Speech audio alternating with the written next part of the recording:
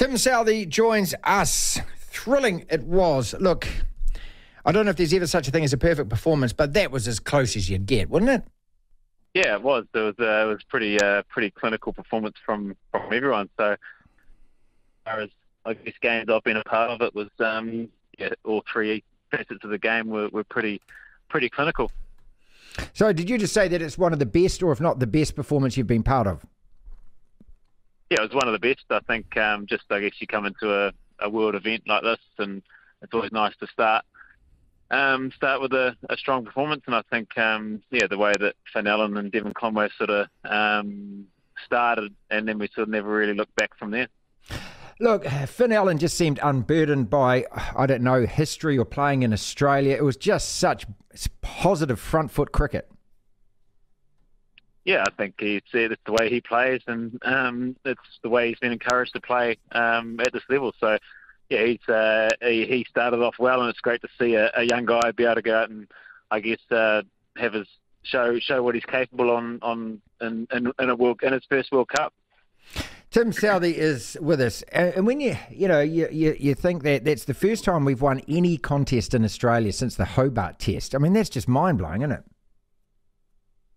Yeah, it's a very tough place to come and play. They've obviously been a very, very good cricket side for a long period across all three formats, and we're not. Yeah, it's a very tough place to come and play cricket, and a tough place to come and win cricket. So, we've been on the wrong side of a number of games in that time. So, what do you remember back from 2011 in Hobart? Do you remember that test clearly?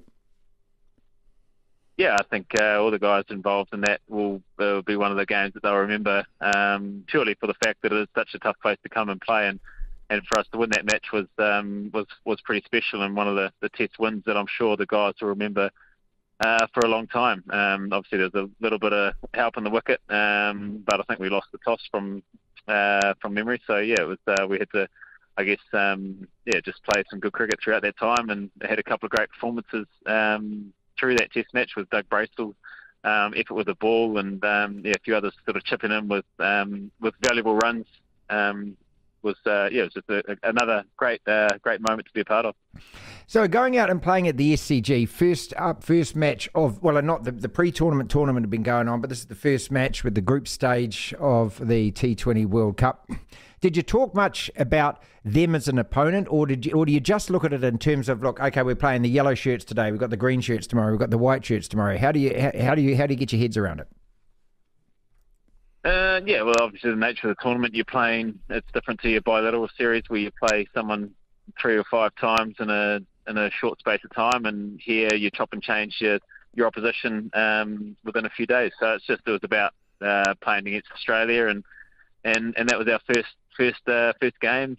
Guys are excited about. You turn up to world events. It's a special occasion, so guys are excited, and we're pretty keen to get into it. But yeah, it was a great way to start, and I guess now our focus shifts to Afghanistan at the MCG. Yeah, well, that's the thing. I mean, they come such thick and fast, don't they? Did you want to bat first against Aussie? I guess there's a lot of weather around leading into the game. The pitch had been under covers for a while, and then once I guess you saw the wicket was pretty good, I don't think it really mattered what we did. There was rain forecast, so I guess batting second, you sort of get a bit of an advantage of if the rain does come. So yeah, it was. I don't think it was. The toss was a big factor. I think it was a pretty good wicket throughout. Tim, does it feed on itself? Like once one of your players goes out there and he plays like Finn Allen and then Conway did, I mean, does that feed on itself? Do you get overcome by the adrenaline of the occasion, or is it easy just to kind of separate? I guess when you go out there and you have a start like that, and the guys sort of build on the back of it, and I think what sort of see the guys sort of go through, and even I think Jimmy Neesham's little hand at the end to get us up to 200 was a massive part of that as well. So yeah, I think the guys just sort of fed off the I guess the start that we had, and then with the ball we knew that it was going to be hard. It was obviously a good wicket, but if we could take wickets like we did throughout, then I guess it stalled their momentum, and they weren't able to form any sort of partnership throughout. Is it always good getting David Warner?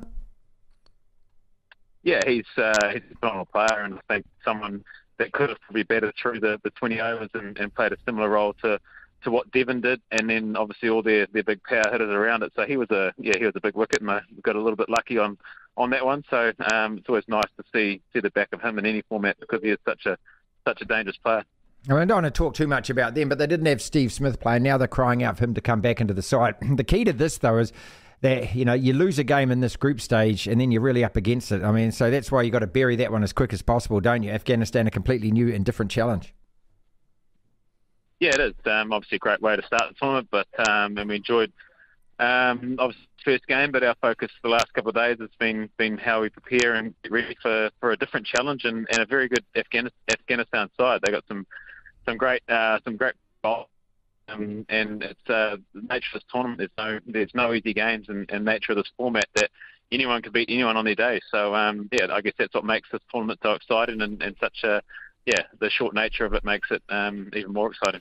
Have you really noticed that? Has the gap closed between all the teams? I mean, I was watching last night and the Dutch were playing Bangladesh, and I was thinking, a couple of things go your way. One guy gets a good innings. I mean, it just seems that it appears that the gap is shut or is closing. Do you think it is? I think with the shorter nature of the game as well, you're only a couple of overs away from changing the game. So I think the other sides, it brings everyone closer together. The shorter the format, we saw in the earlier stages of the tournament with the side like the West Indies not making it through, and other sides tipping other sides up. It's just I think you're only a couple of overs away from changing the game. So I guess that's what makes T20 cricket that little bit more exciting. I don't know if the MCG's going to rock and roll like it did for India Pakistan the other night. Did you watch that? It was wild. Yeah, it was. We're in Melbourne at the time, and we're not staying far away from the stadium, so you could actually hear the cheers and the roars from the a phenomenal atmosphere and an exciting game of cricket. So I guess the start of the tournament sort of. There's been plenty of excitement, so hopefully that can continue throughout the next couple of weeks. Do you look further ahead than the next game, or is it really just about the next opponent, or do you look 2 games in advance? How do you do it? I don't think you can afford to look too far ahead. I think you look at the next opponent, and that's Afghanistan for us. So then after that, your focus shifts to the next game, and I think that's the only way you can sort of approach these tournaments. They happen so quickly. You can't afford to look too far ahead. Was there any revenge from last year from losing that final to Australia, or doesn't it really count because it's a pool match? You'd rather get them in the later stage of the tournament or beat them in the final if you're actually talking about getting revenge? I don't think there's any talk of revenge or anything. You turn up and whoever you're playing, you're trying to win. You're trying to focus on what you're trying to do as a side. I think you can get caught up in a lot of external noise and other things that actually take away the focus of what you're trying to achieve. So no, we just attacked it as an exciting start of a tournament, playing against Australia at a packed out SCG. And what about the catching, though? The fielding was brilliant, wasn't it? I mean, obviously everyone's talking about Glenn Phillips, but I thought you were all brilliant in the field, actually. I don't think we put anything down, did we? No, it's something that we obviously pride ourselves on, is the way we field, and we're a little bit off in the try series against Bangladesh.